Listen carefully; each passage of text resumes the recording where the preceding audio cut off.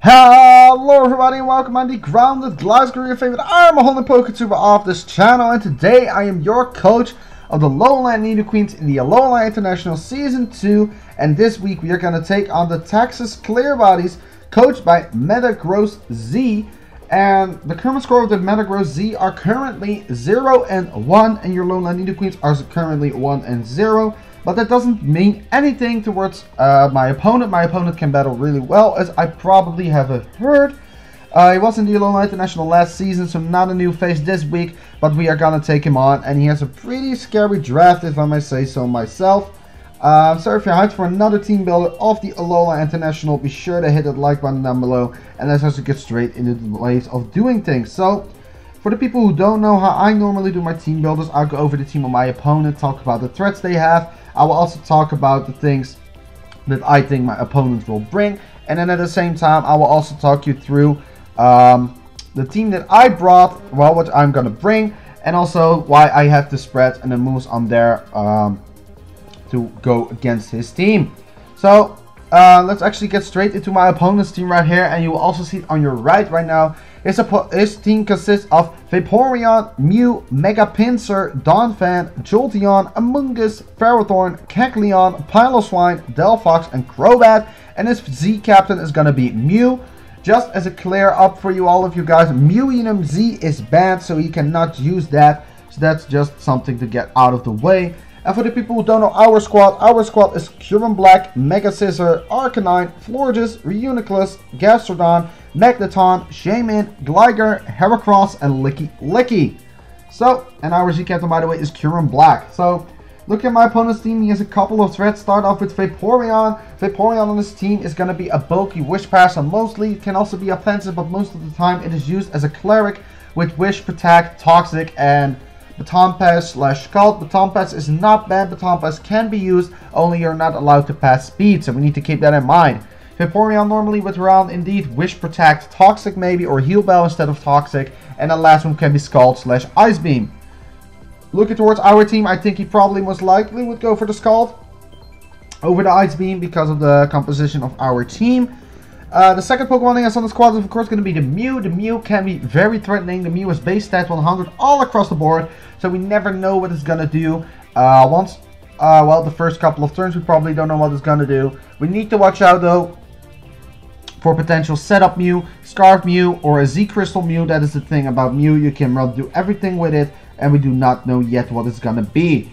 Then the third Pokemon on the squad is going to have a Mega Pinsir. Mega Pinsir is of course very threatening.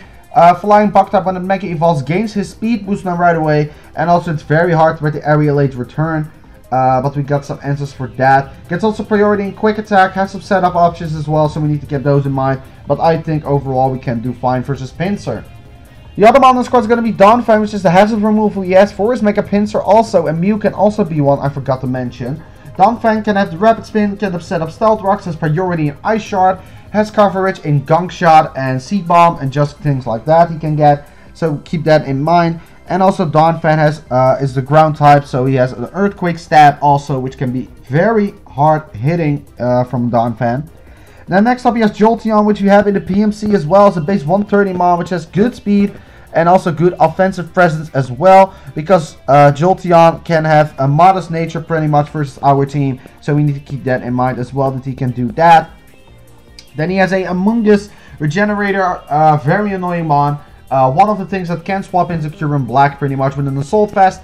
Amoonguss Regenerator of course can have Spore. Doesn't have Leech Seed luckily enough, but still is a Grass Poison type though. Can be very bulky of course. Can also be run a bit offensive, but I think for this matchup, if it comes, it will be a bit more bulky. He has Ferrothorn. Ferrothorn should not be taken lightly. Ferrothorn has a 4x weakness to fire, but he can capitalize on that with the rest of his team. Can also hit very hard with Jower Ball and Power Whip, of course. Can also set up Stealth Rocks, can set up Spikes, can set up Leech Seed, so very important. We need to watch out for that. Very threatening set he can run is with Iron Box and Rocky Helmet. Iron Box, Rocky Helmet ensures him to get some chip damage off onto some physical attackers on my team. So if we do not have a Cleric, we can run down that. We can choose that route effectively. I'm sorry. Next up, he has a Kecleon. Kecleon has also the potential to set up Stealth Rocks. Has different kinds of priority. Has Fake Out, Sucker Punch, Shadow Sneak as an example. Can be very threatening if you can play around with that carefully enough. He is limited though to the priorities though, because he must have cuts and coverage for the rest of my team as well, as I can run through that. Kecleon has the Protean ability, so it will adjust its type according to the move it uses. Greninja is also familiar with that, but Greninja is banned with that ability, so you do not need to worry about that. Then there's Piloswine, another Stealth Rocker on his team. Can be broken with the Eviolite. Has also priority in Ice Shard. Ground Ice type, of course, has some weaknesses. Also one of the things that can switch into Kyurem Black, of course. Overall, do not have much to say against Piloswine. I'm not familiar with Piloswine at all, but I think it can be a very good mon. Next up, he has Delphox, which is also tier 4 mon on his team. Delphox, Psychic Fire type, Gen 6 starter, of course, Magician or Blaze. Can be, of course, a Calm Mind variant, can be a Life Orb variant, Power Herb, Solar Beam is also a real thing. And then, of course, he also has the likes that he can run a Trick variant to counteract my mons on my team, which can be a bit bulky, like Florges, Licky Licky, or indeed Reuniclus and such. And then finally, he also, of course, has a Crobat, and Crobat, of course, is very fast as well. Paired with Jolteon, creates an amazing Full Turn core, has the Poison Flying typing, hits hard with Brave Bird, has good Poison Stab. So, that leaves our Fairy types in the back as well. So, things that I will think that he will bring to the table, of course, I will expect him to bring Mew. I expect Mega Pinsir.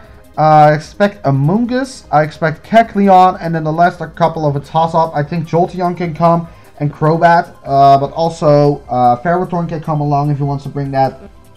Just really depends on his team composition, pretty much. So let's now actually go over the team that I decided to bring. So the first one you're looking at for a while right now, we are looking towards a Gligar right here. This is Exile making his debut right now. As the Eviolite with immunity, we cannot have immunity and defog right now, so I probably go with, probably go with Hyper Cutter, because he cannot have defog and then his hidden ability. So he's gonna run Hyper Cutter, Earthquake, Rock Slide, defog, and Roost. 244 HP, 212 defense, and 52 special defense right here. The 212 defense is to take on Mega Pinsir greatly. Also do some great damage to him with Rock Slide because he's 4 times weak to that. The 244 HP helps with that. And then the 52 in special defense was pretty much what he had left.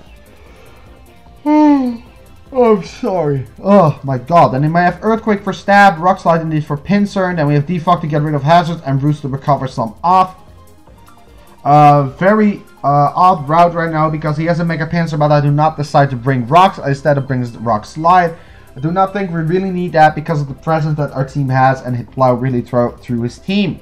There's going to be Gligar, offensive and defensive at the same time, so let's hope he can do it greatly.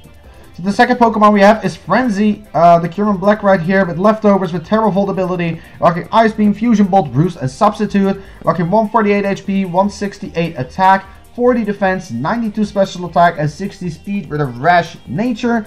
The 16 speed was enough to outspeed a 16 invested bulky Mew.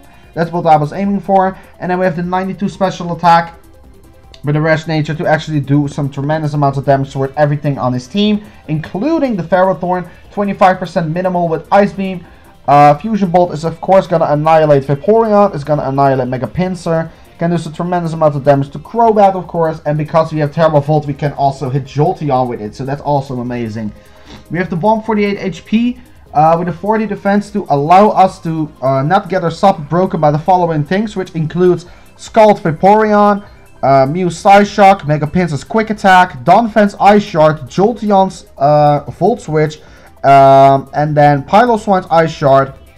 And those are some notable things that cannot break our sub. So that's going to be great. We have Roost for recovery. I was really debating on Roost being there. Also could have run HP Fire or something along those lines, but I think this is fine because we do have some options to switch into, for example, Ferrothorn. So very complicated spread, pretty much stat distribution and everything of his stats, but I think this is a very effective spread. So let's actually move on to the third one as well.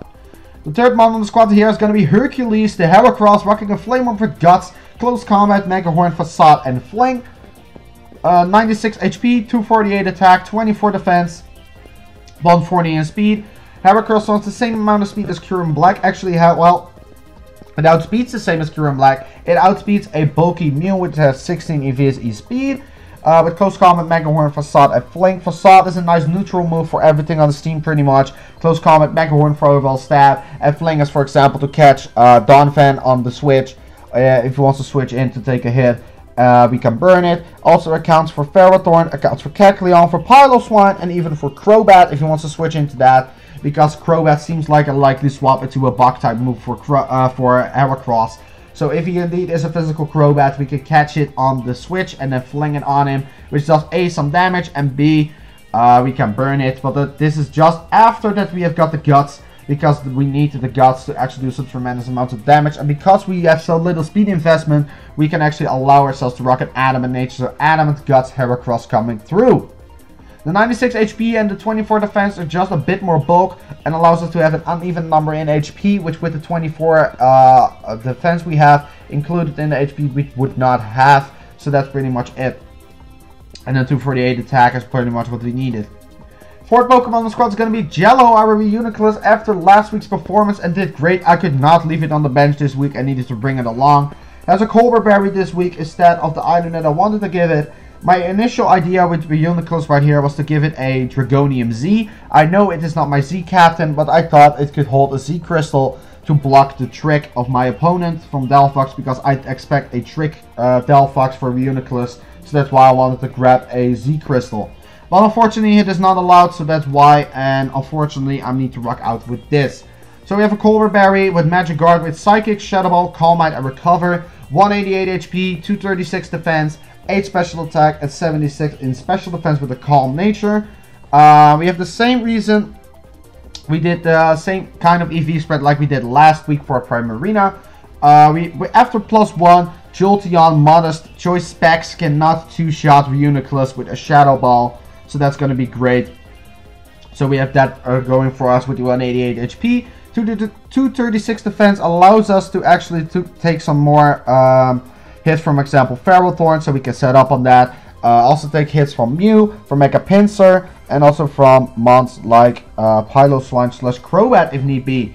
And that's pretty much the same as last week, just a different EV distribution and also a couple different moves. We have Psychic on there to hit Ferrothorn a bit harder with our stab, because Psyshock would not do the trick. Also with Donphan harder, so that's also good. Shadow Ball also hits for the Shadow Balls for the Delphox, is for the Mew also, and it was just great.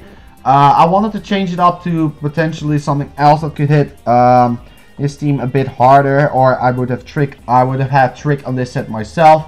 But I thought let's play around the Choice Scarf actually if he wants to trick us, so let's watch out for that and go from there. For example, if Kyurem gets Choice Scarf, that's not even bad. Maybe our Choice Scarf, but then we cannot use those moves, but I can play around it, I feel. Whoops. And that's pretty much for Reuniclus right here. So let's hop onto our fifth mon right here. Our fifth mon is going to be is making his debut right here. It's going to be Hotspot, our Licky leftovers with Oblivious ability. Rocking Wish, Protect, Flamethrower, and Body Slam. 220 HP, 24 attack, 52 defense, 212 special defense, and then Assassin Nature. We decided on Assassin Nature because we do not need to outspeed pretty much anything on this team. So that's why I went for the minus speed nature, because we needed the attack and the special attack in this. Body Slams do a bit more damage towards Vaporeon, Mew, Donphan, or something like those lines. Flamethrower is to catch the Ferrothorn on the swap actually. So we can hit that super effectively. And then we have Wish Protect to heal ourselves up, including with the leftovers, and pass wishes around towards the rest of our team which may need it. Like for example Heracross or Gligar if need be.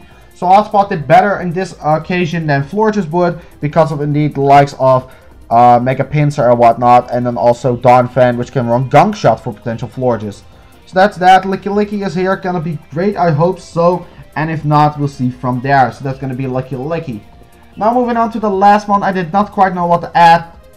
Really a toss-up between some mons, but in the end I decided that we could add Sky, our Arcanine, making her debut also, rocking the leftovers with Intimidate ability, rocking Flamethrower, Morning Sun, Toxic, and Roar, 240 HP, 148 defense, 8 special attack, 52 special defense, and 60 in speed. 60 in speed was the same outspeed as Kyurem Black would hit, which is then that it would speed creep, a bulky Mew with 16 EVs. Then the 240 HP with 148 defense allows us to take our Mega Pinsir a bit better. And then we have the 52 in special defense to take some hits from especially defensive mons. So that's also that. That's actually going to be the team we rock out with. The battle will go up tomorrow. So stay tuned for that. And I'm the GroundedGliscor, and thank you so much for watching through this team builder. I'm the GroundedGliscor, and I will see you in the next video that I'm going to make. I will see you next time, guys, and I'm out.